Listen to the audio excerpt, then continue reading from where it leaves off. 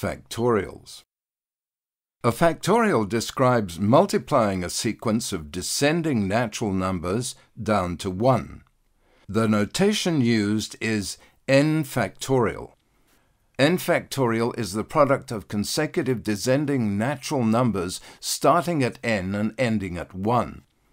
N factorial is equal to n times n minus 1 times n minus 2 times n minus 3 and so on, until you get to 3 times 2 times 1. While CAPS does not require the definition of a factorial, you are expected to apply the factorial calculations for exam purposes. For example, 3 factorial is equal to 3 times 2 times 1, which equals 6.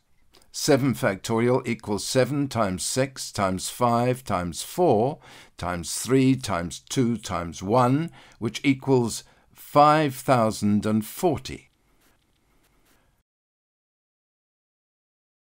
Example 1. Counting with and without repetition. 4-digit codes not beginning with 0 are constructed from the digits 1, 3, 4, 6, 7, 8, and 0 for a security lock. A. How many 4-digit codes can be constructed if the repetition of digits is allowed? B. How many 4-digit codes can be constructed if the repetition of the digits is not allowed? And C. Calculate the probability, correct to 1 decimal place, of randomly constructing a 4-digit code which is divisible by 5 if the repetition of digits is allowed.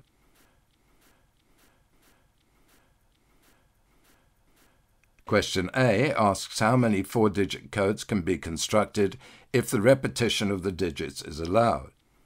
We can use the digits 1, 3, 4, 6, 7, 8, and 0, and the first digit cannot be 0. The first possible number could be 1, 3, 4, 6, 7, or 8. There are 6 possible digits to choose from. The second, third, and fourth numbers could be 1, 3, 4, 6, 7, 8, or 0. There are 7 possible digits to choose from. The number of 4-digit codes that can be constructed, if the repetition of digits is allowed, and the first digit cannot be 0, is 6 times 7 times 7 times 7, which is equal to 2058. Question B asks how many 4-digit codes can be constructed if repetition of the digits is not allowed. We can use the digits 1, 3, 4, 6, 7, 8, and 0, and the first digit cannot be 0. The first number could be 1, 3, 4, 6, 7, or 8. There are 6 possible digits to choose from. This means that the second number could be 1, 3, 4, 6, 7, 8, or 0, minus the digit used for the first number. There are 7 minus 1, which gives 6 possible digits to choose from. The third number could be 1, 3, 4, 6, 7, 8, or 0, minus the digits used for the first and second number. There are 7 minus 2, which gives 5 possible digits to choose from. The fourth number could be 1, 3, 4, 6, 7, 8, or 0, minus the digits used for the first, second, and third number. There are 7 minus 3, which gives 4 possible digits to choose from. The number of 4-digit codes, if the repetition of digits is not allowed, is equal to 6 times 6 times 5 times 4, which equals 720. Question C asks how you calculate the probability, correct to 1 decimal place, of randomly constructing a 4-digit code which is divisible by 5 if the repetition of the digits is allowed. First, calculate the number of possible 4-digit codes. We can use the digits 1, 3, 4, 6, 7, 8, and 0. The code is divisible by 5. This means that the only possible digit that can be used for the fourth number is 0. The first number cannot be 0, so the first number could be 1, 3, 4, 6, 7, or 8. There are 6 possible digits to choose from. The second and third numbers could be 1, 3, 4, 6, 7, 8, or 0. There are 7 possible digits to choose from.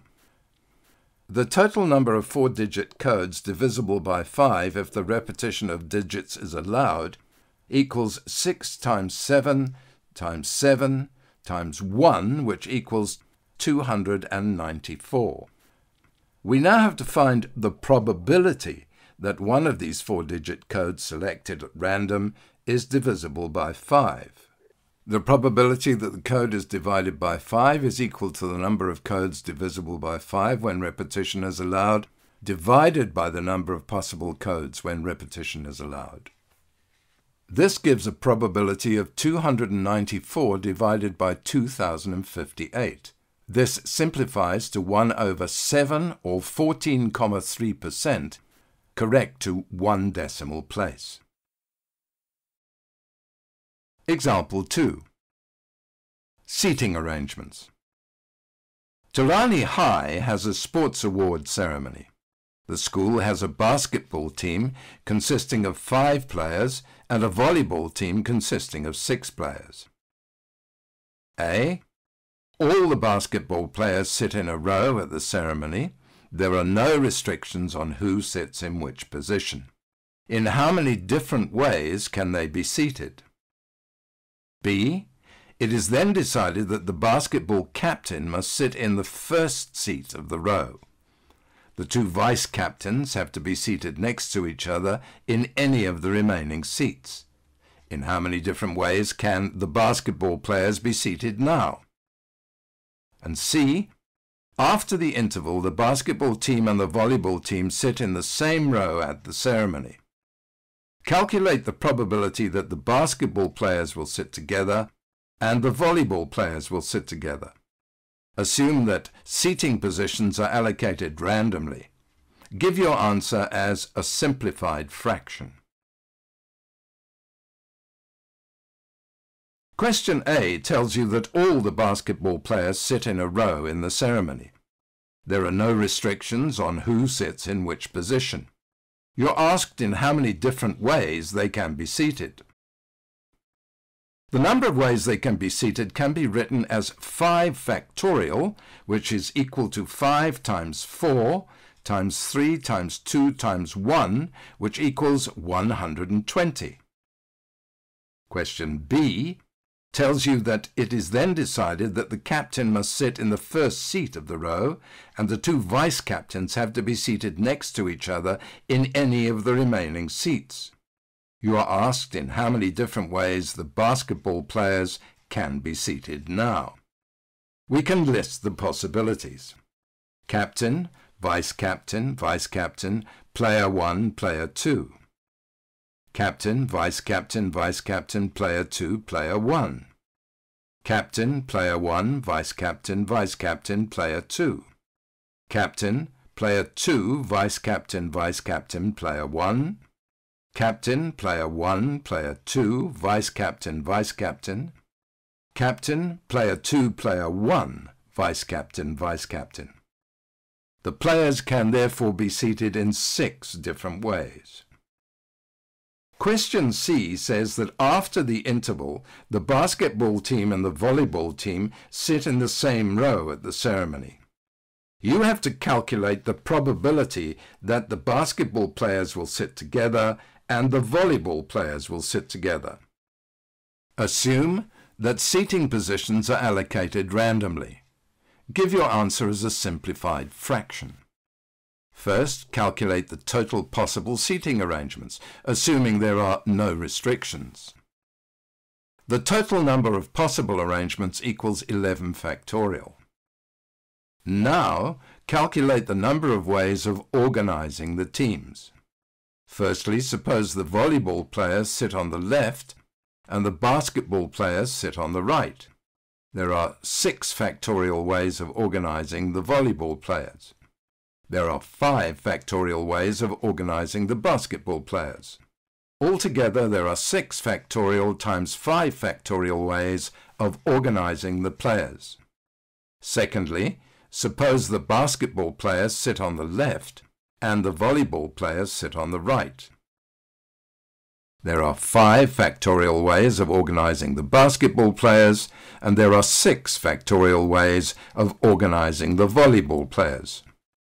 Altogether, there are 5 factorial times 6 factorial ways of organizing the players. The number of ways of organizing the players so that the teams sit together will be 2 times 6 factorial times 5 factorial. Finally, we calculate the probability. The probability that each team sits together is equal to the number of ways of organizing the teams divided by the total number of possible arrangements.